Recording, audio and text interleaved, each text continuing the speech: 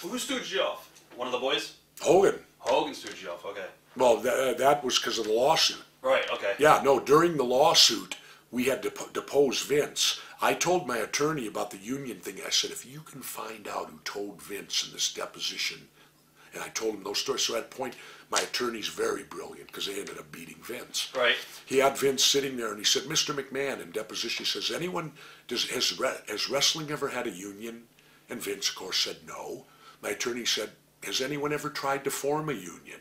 And Vince paused and he said, yeah. He said, I think Jesse Ventura spouted his mouth off about it one time or another because now Vince didn't like me. I'm suing him, right?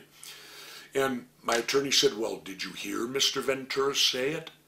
And Vince, with no hesitation, oh no, Hulk Hogan told me. And I didn't show no emotion, but I almost fell to the floor because Hogan was a friend.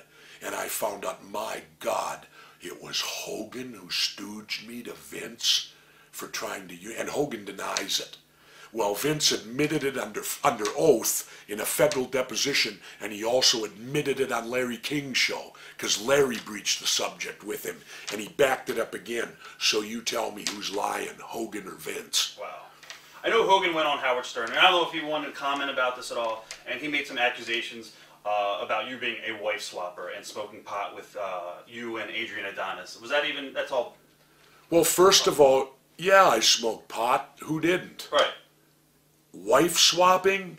Ridiculous. Okay. Let me challenge back and go, I've been married 37 years to one woman. What happened to his wife?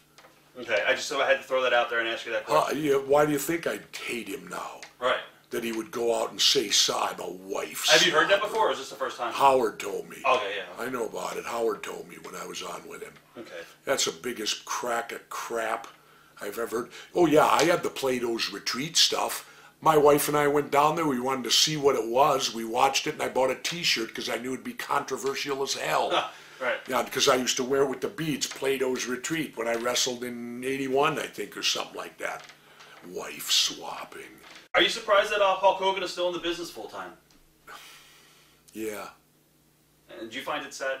Yeah, I find it pathetic with the amount of money he's made, and that he hasn't always done his TV shows and his movies, but geez, why would you still be climbing into a ring or doing things like that at his age with the amount of money he made? But then again, they just gave me Linda's book, right? And I haven't read it yet, but I imagine maybe now he has to.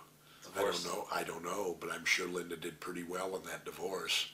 I don't think she's hurting today, and but yeah, I really do, because I think because Hulk Hogan has become what we all hated.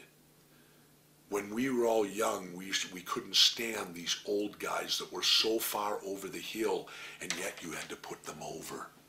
And now he's become the very thing that right. we all hated before. He has now become that.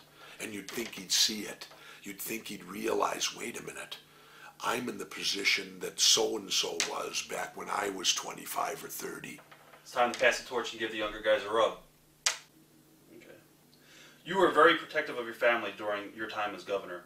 Are you surprised that, I guess, Hulk Hogan has put his family out there in the way he has? I would never put my family on a reality show. And in fact, if you listen to Ozzy and Sharon Osbourne today, they said it was a major mistake. Right. Even though I'm sure they made a ton of money. Yeah. But I've learned Hogan will prostitute himself for anything. Okay. You know, I wouldn't do it. I would never, ever do that to my family.